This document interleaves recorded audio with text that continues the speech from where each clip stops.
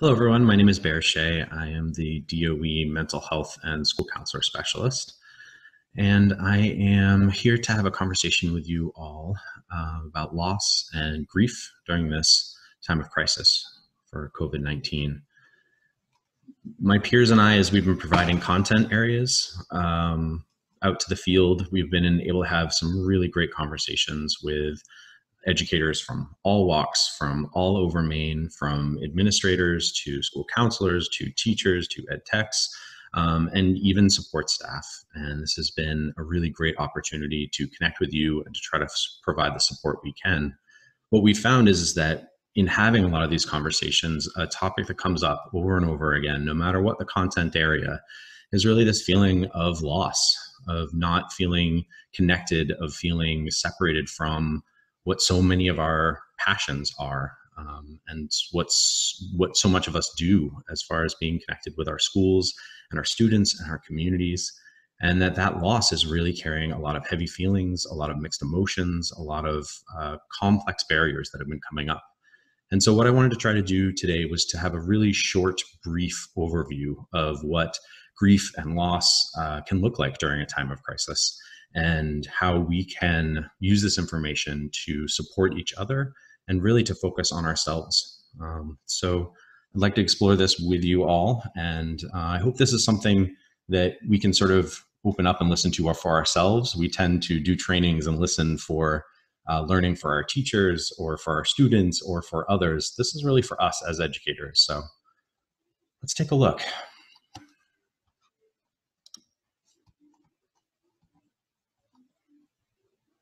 I think one of the things we've been hearing a lot, this is the new normal. This is how things are going to be. I think it's really important to acknowledge that this isn't normal. It isn't anything that should be normal, that will be normal. This is what it is right now. We're still in this crisis. I know that it's felt like a really long time. And for most of us who haven't experienced crises before, it's by far the longest crisis. You know, we're really used to, in the States, dealing with short-term crises that are related to natural disasters and weather. And this has been one of the longer crises for most of us. And that's can be really unsettling and jarring. But that this is in no way normal. And none of the things that we're feeling are normal. They are all due to this crisis. And that those feelings are actually expected. It's what should be happening. And there's a whole host of ways that that's going to affect us. Looking at just basic fear, anxiety, worry, just having the unknown lodged sort of in the background, on the back burner, never really knowing what's going to happen, what are the next steps going to be, not able to plan. All of those things cause a lot of stress, and they really start to react with the survival parts of our brain. And those pieces come together to really add a whole new emotional layer, changing moods, feeling on edge, affecting our physical health as well. And, you know, this sort of feeling of exhaustion, of withdrawing from preferred activities, all of these pieces are things that very well could be affecting us and really should be. If, you know, I get concerned when somebody says, oh, everything's fine, I haven't been affected by this at all. That's when there's a worry. When there's a crisis like this that is affecting all of us so significantly, these should be what we are noticing. And it's important to validate that and not try to pretend that they're not. Another big piece of this is how we as human beings operate when there's a crisis. For us, loss and change and grief can be really unique, and that process for us, when we are experiencing it individually, can be really specific. What we know about human beings is that when there are crises and emergencies that affect the communities at large, that really there's a very specific stages that we follow as human beings. And unfortunately, we have a lot of evidence of this. And it doesn't make a difference what country we're in, what language we speak. All human beings tend to respond to crises in the same way. And that looks a lot like this. When you think about some of the emotional highs and lows that came about when we started hearing about COVID, we started witnessing what was going on in other countries. We started seeing that sort of pre-disaster phase. And then really when the impact happened in the United States, there was this sort of huge unity of all of us coming together and starting to look at how can we make sure that we are protecting people and keeping safe and knowing that there's going to be costs and there are going to be personal sacrifices for us. And there's that sort of spike of unity and that emotional high. Right now, we are squarely in the disillusionment phase. And that disillusionment encompasses all sorts of areas. A lot of the disagreements on how the economy is impacted, on whether to wear masks or not to wear masks, or whether to open businesses or not. And you can see that with each one of those options, there's sort of, a spike of unity. And then again, sometimes even a greater falling off as those emotional lows really start to stack up. And we have sort of event after event after event that is really weighing on us. And that's really tied in with the greater social scene that's going on in the United States and also the world, and how all of these different pieces that we had that were already complicated and difficult in our culture are now affected by COVID and sometimes exacerbated. And so that's going to go with this. It's really not moving yet towards that that sort of point where we've shifted out of this. We are still in this crisis, and it looks like we are going to be for a period of time, and we're not sure what that is. And so all of that unknown, again, really goes to play into where our minds are at and how our coping and our brain is handling all of this stress and unknown. Our brains really don't like change. And it really brings us into this space, this idea of being in between, right? We like things to be one way or another. Our brains are at their best when they sort of know where they are. The idea of not knowing is a threat, right? Not being able to plan, to protect, to know what all of the angles are. It allows our brain to sort of try to figure out all of these different possibilities, and it's an incredible burden and an incredible weight. When we're in a space of loss, when we have had a significant change, we're caught in this in-between space, in this liminal space, where we really have come out of something and we're in the middle of trying to figure out what that looks like. And we really haven't figured out yet if sort of these are where things are, and we're changing into this next space. And that discomfort is really tough on us. When we talk about loss, there's lots of different kinds of loss. And I think in our culture, sometimes we don't realize how loss affects us. You know, we do a really good job of acknowledging when there's loss of life and how that can affect us. But really, any kind of loss for our brain puts a weight on it and puts us in an emotional state.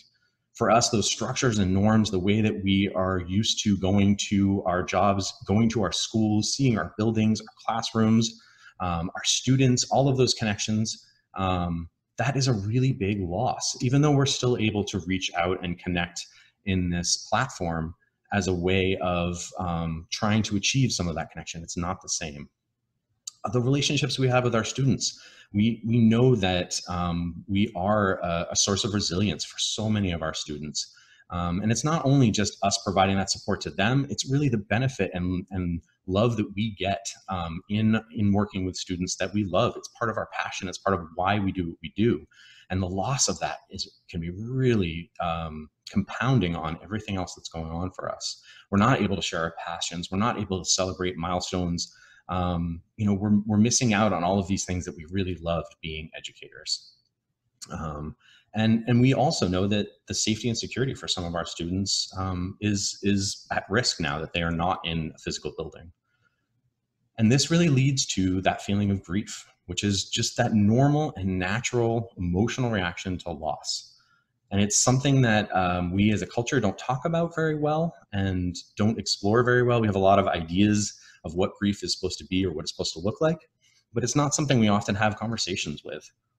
One of the things that we hear about a lot is, oh, there's a process to grief. There are these stages that we go through. But imagine grief more as like a complex gear system. So when we look at an old-fashioned pocket watch and we see all these different gears, they are working together, and each one of them is eventually leading to moving things forward. However, for those of us who aren't trained in it, it's impossible to tell what gear does which. There are some that are spinning much faster, some that are spinning much slower, some that don't seem to have any point whatsoever, and yet they're all part of that system. And that grief for us is an emotional experience. It's not something that we can go through in a logical way. And a lot of us, we like to be rational. We like to be able to think and plan. It's one of the gifts that we have as human beings is to really be able to think through things. And grief isn't a rational process. There's going to be emotions that don't make sense. There's going to be times where we're really happy and excited that our students are going to be graduating and that they're going to be moving on to new buildings and to other programs. And at the same time, we are going to feel an incredible amount of sadness and loss that we aren't there to celebrate that with them. And so we have these conflicting feelings that are happening at the same time. And that there might be these bursts of grief where some days we're feeling a little more solid and like things are moving forward, and then other days where we just really feel overwhelmed by it. And that overwhelming can become a barrier in our lives. Going back to that sort of idea of grief in stages, right? We have the stages of grief: denial, anger, bargaining, depression, acceptance, and you sort of go through these as a linear process.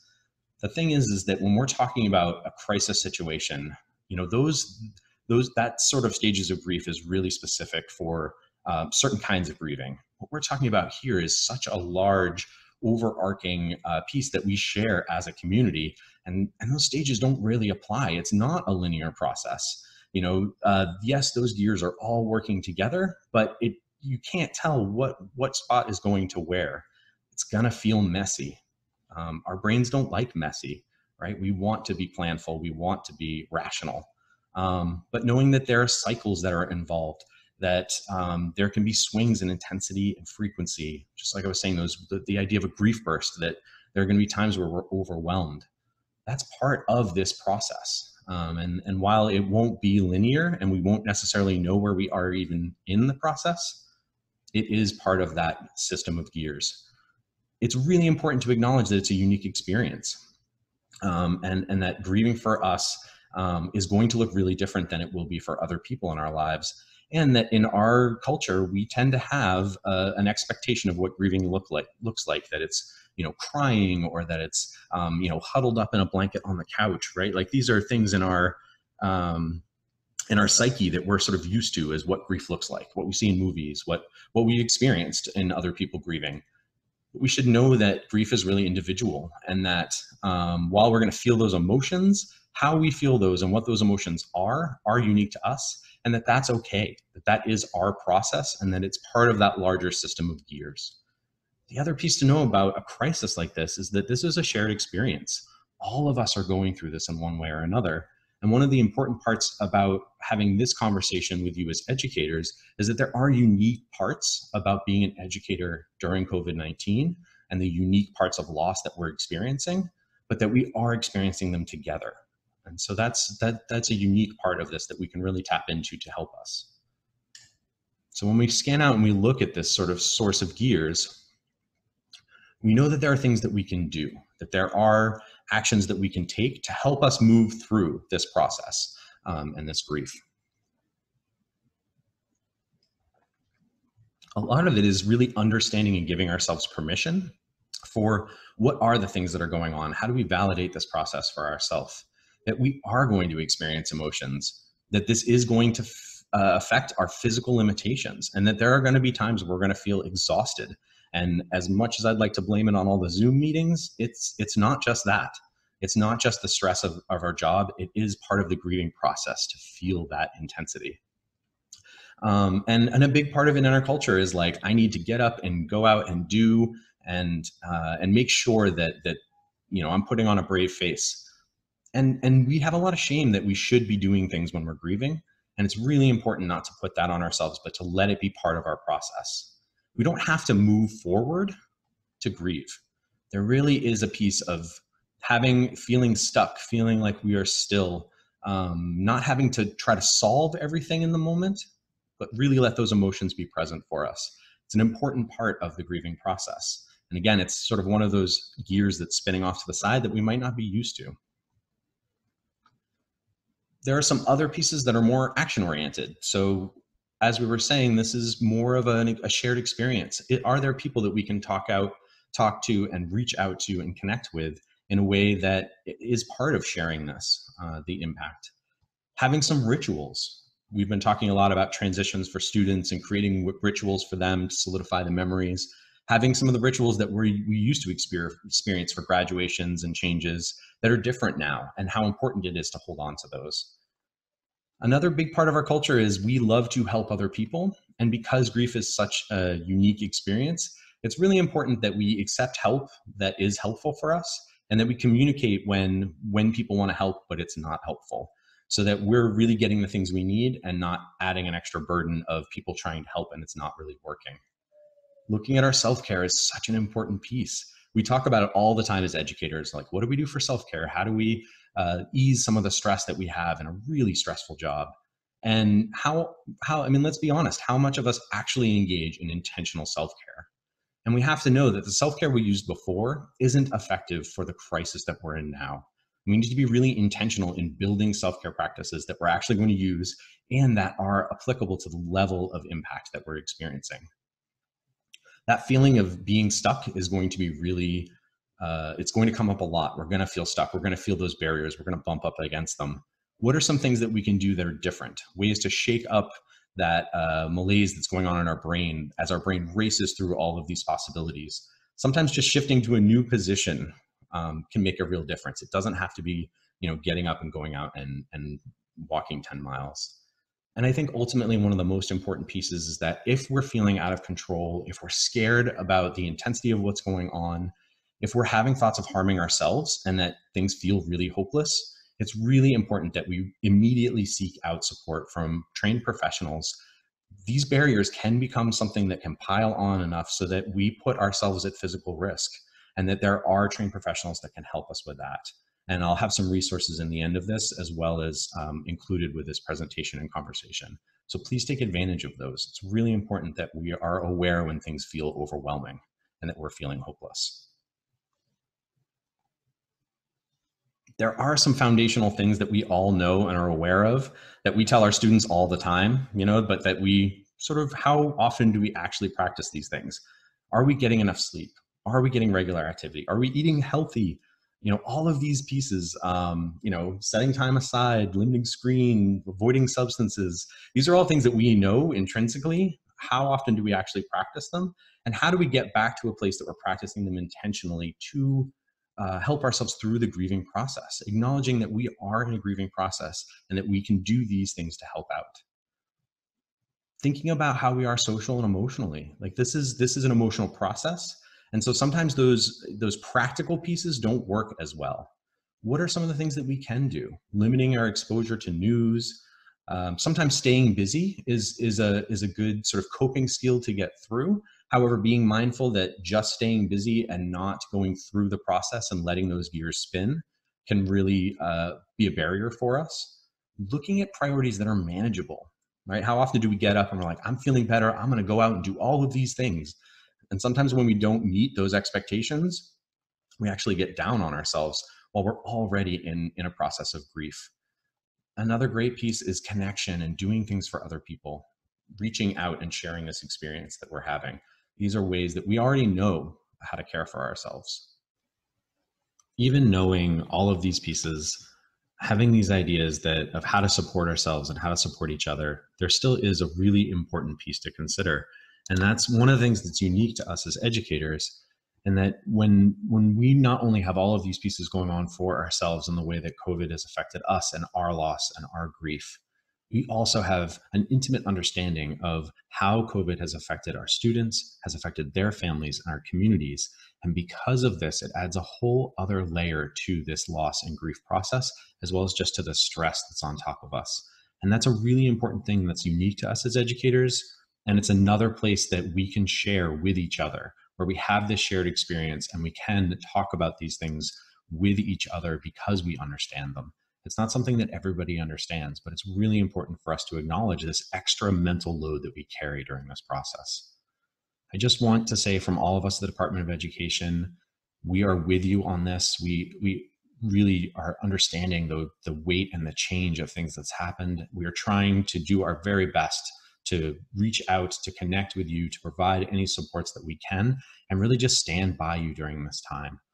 I just want to say thank you for all that you guys have done to support our students, to connect with families, to really be there for your communities. Know that you are pillars, that you are, even during this time when we feel like there is loss and lack of connection, that you are a primary source of resilience for your students. that connection, that relationship that you have during this time is even more important.